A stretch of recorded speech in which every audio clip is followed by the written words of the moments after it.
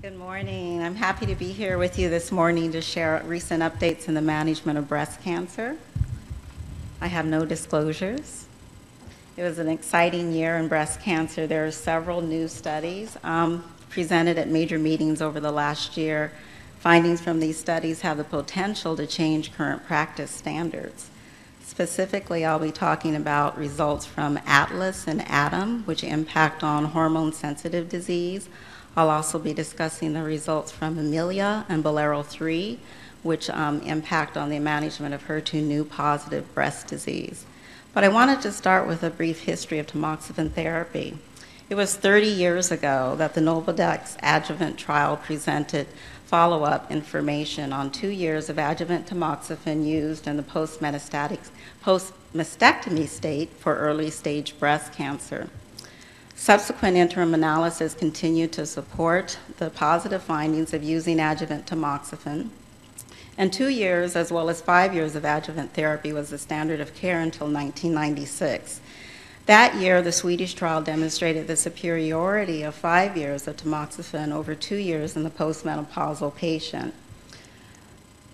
Another major study involving tamoxifen therapy was the NSABP P1 prevention trial. This was one of the largest trials conducted to date looking at the use of tamoxifen.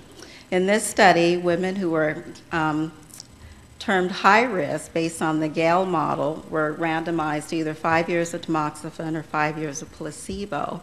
And they were looking at the effect on the incidence of breast cancer. This study was initiated in 1992, and results were published in 1998.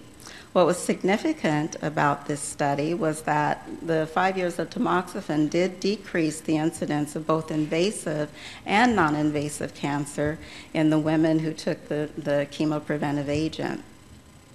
So 5 years, this added more support to using tamoxifen as adjuvant therapy. So 5 years of tamoxifen was the standard of care for a couple of decades.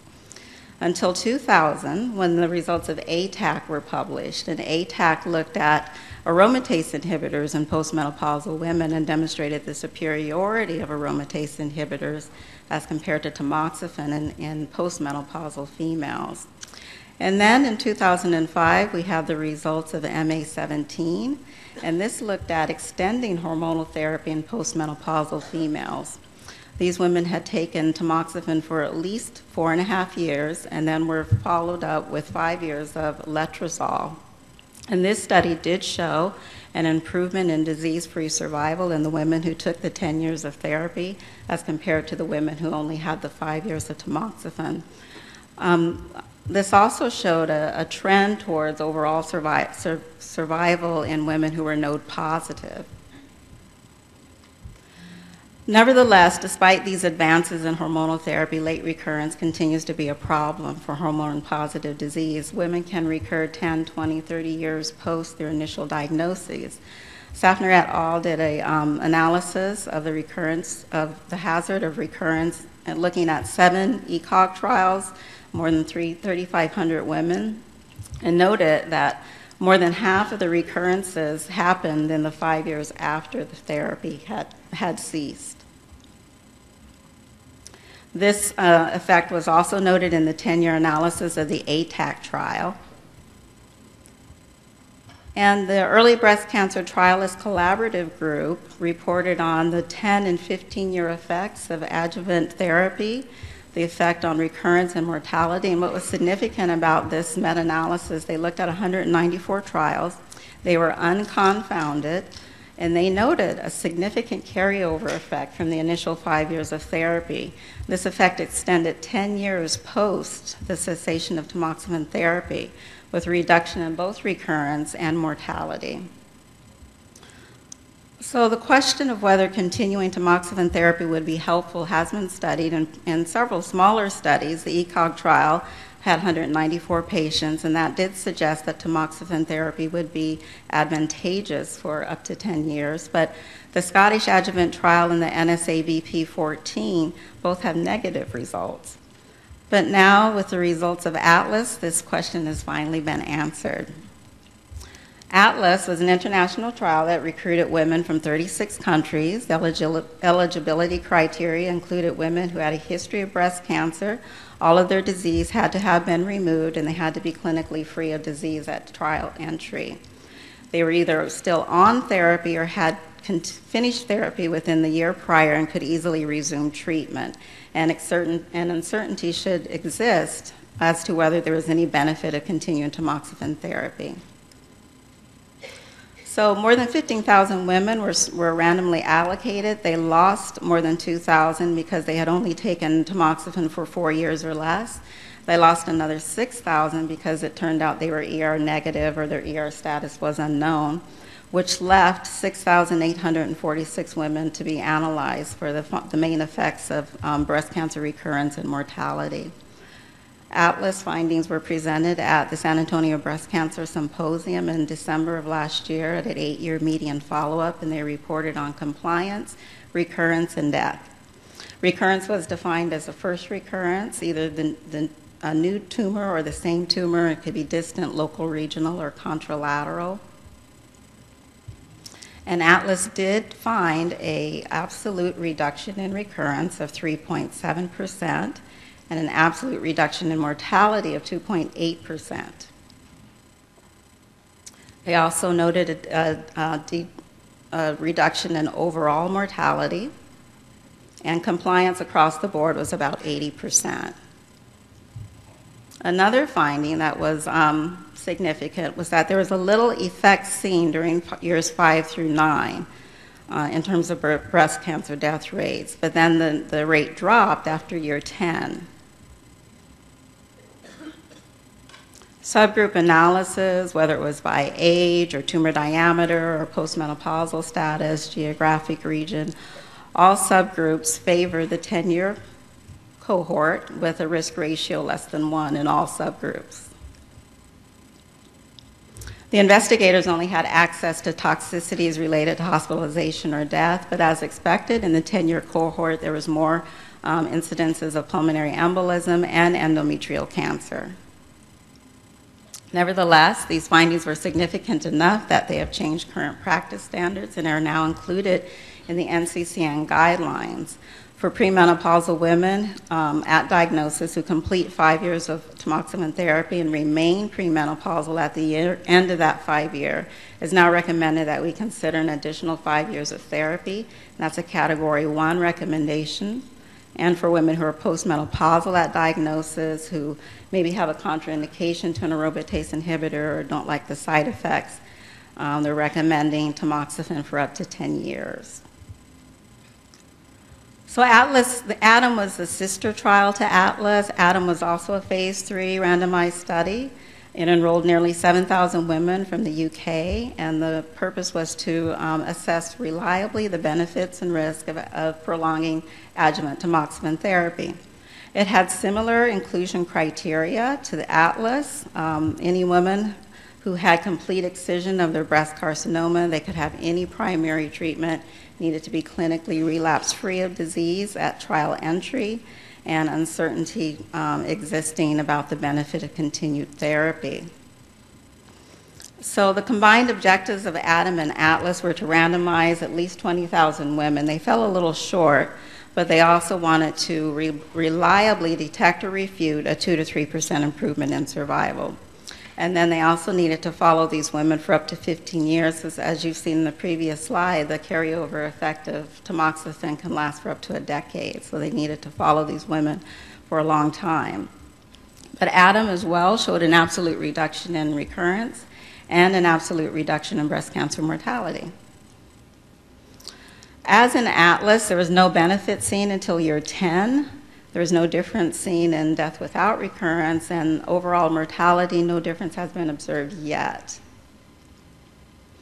So in summary, these data combined from ATOM and ATLAS support extending tamoxifen therapy beyond 5 years, but it's particularly useful in women who are premenopausal.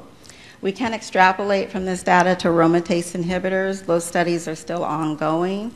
But it does speak to what we still need to find out about the biology of this disease, and further research studies should focus on perhaps identifying markers of late recurrence, and of course improving strategies for these females. So moving on to HER2/neu positive disease, about 20% of all breast cancers are HER2/neu positive. There have been a number of new therapies approved over the last couple of years.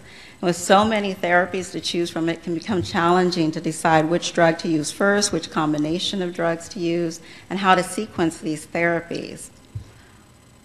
Trastuzumab was first on the scene. It was approved in 1998 by the FDA for use in combination with taxanes for metastatic HER2/neu positive disease.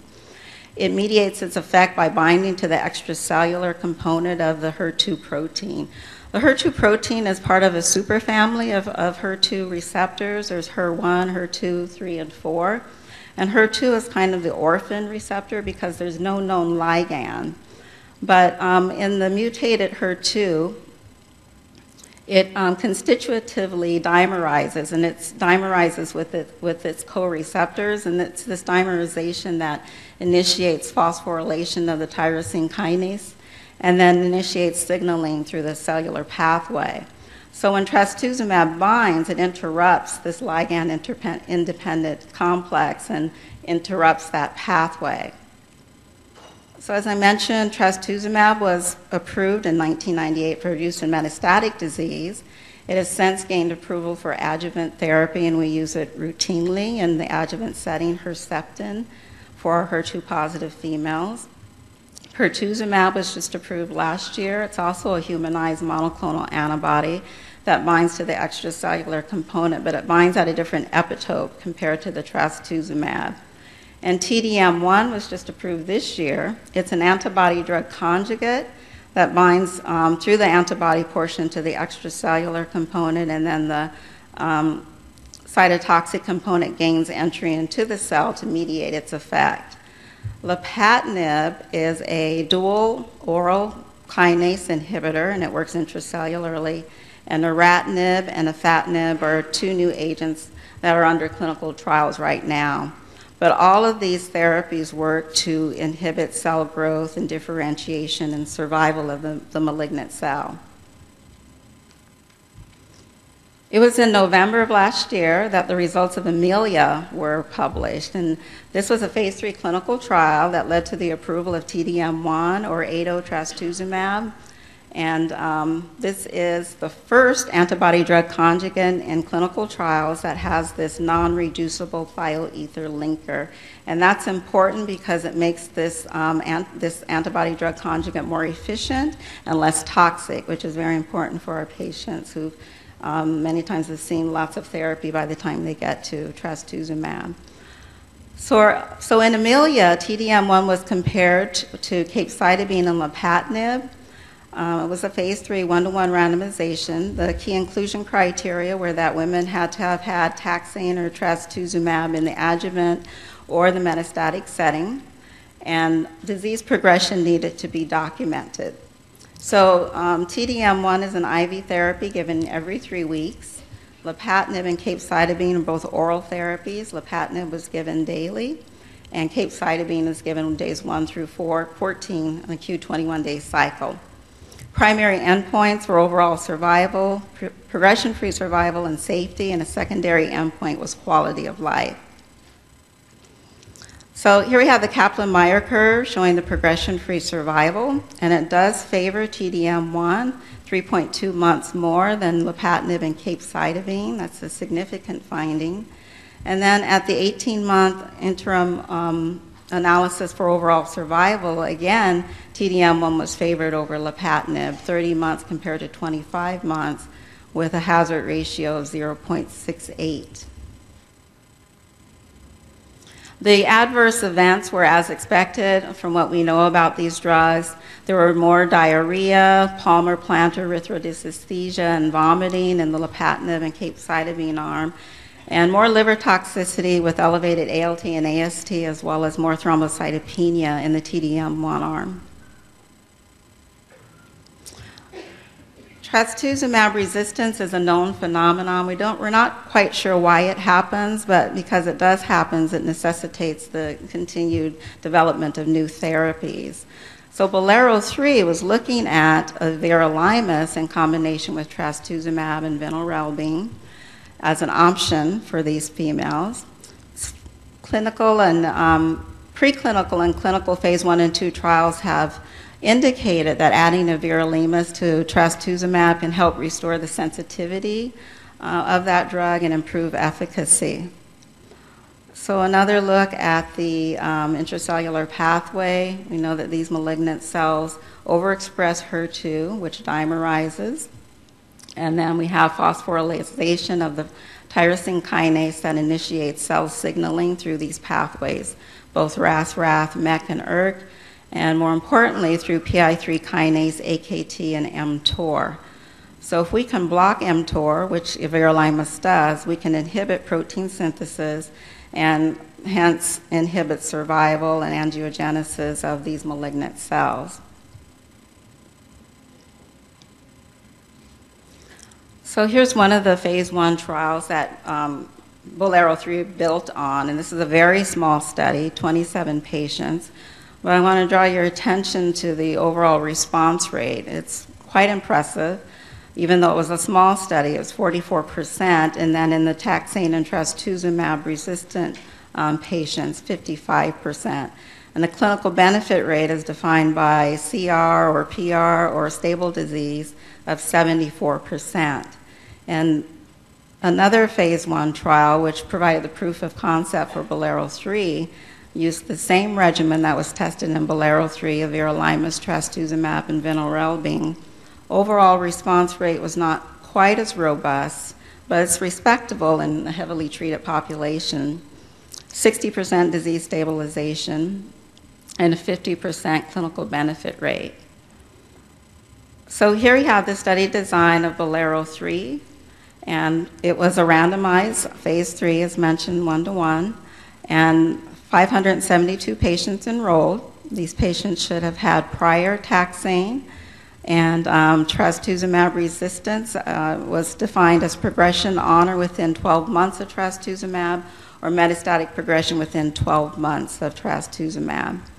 2 arms, everolimus was given at a dose of 5 milligrams daily, vinorelbine at 25 milligrams per meter squared weekly, and trastuzumab 2 milligrams per kilogram weekly, and then the placebo arm. These patients were treated until disease progression or intolerable toxicity with the endpoints of primary or progression-free survival, a lot of secondary endpoints, overall survival, overall response rate, time to deterioration of ECOG performance status, which is very important because when we're treating these patients with metastatic disease and they're getting third-line therapy or fourth-line therapy, we want to maintain their quality of life. Safety, duration of response, and clinical benefit rate. So they enrolled patients from 159 centers in 21 countries. And at analysis of progression-free survival, the benefit was seen in everolimus over placebo, 7 months compared to 5.78 months, hazard ratio of 0.78.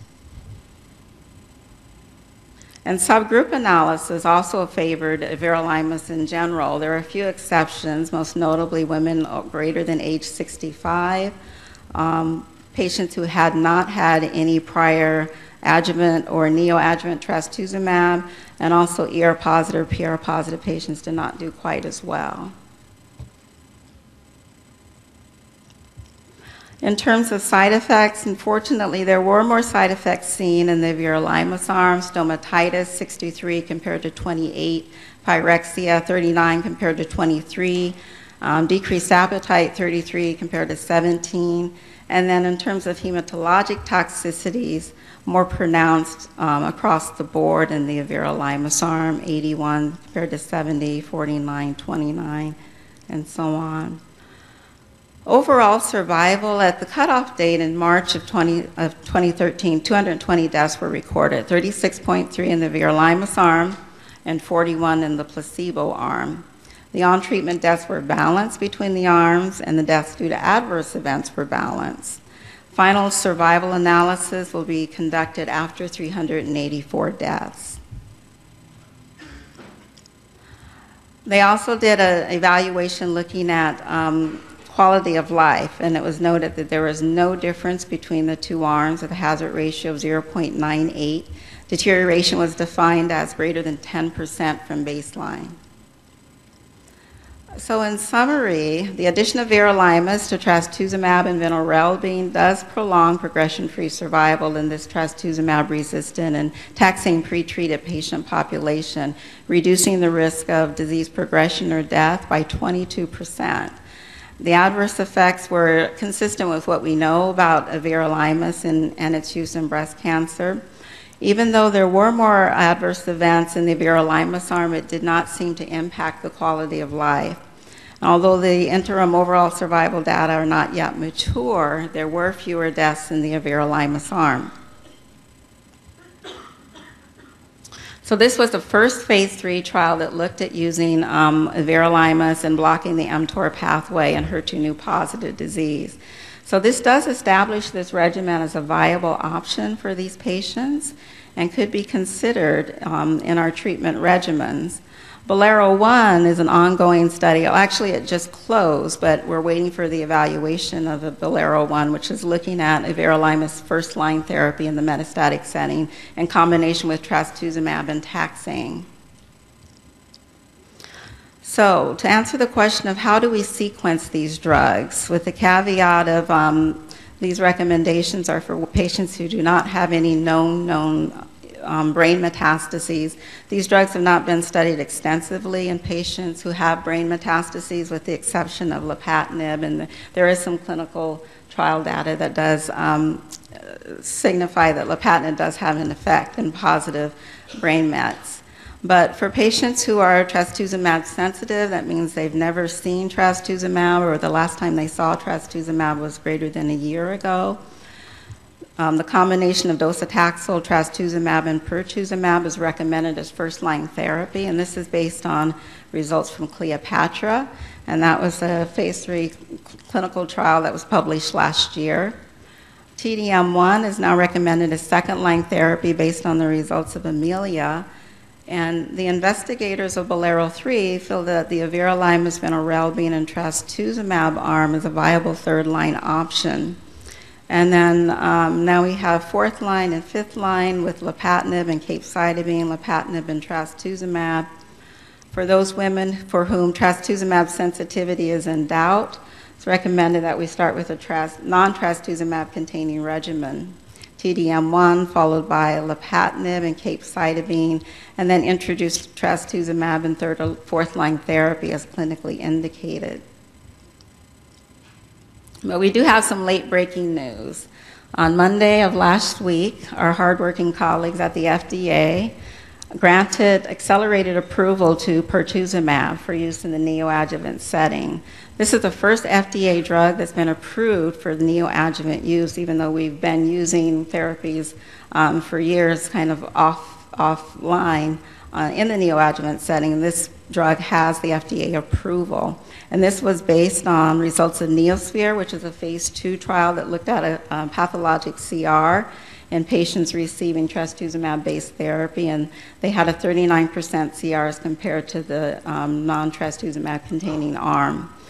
So the accelerated approval is contingent on results of Affinity, which is an adjuvant trial looking at trastuzumab, and that was just closed, I believe, this summer.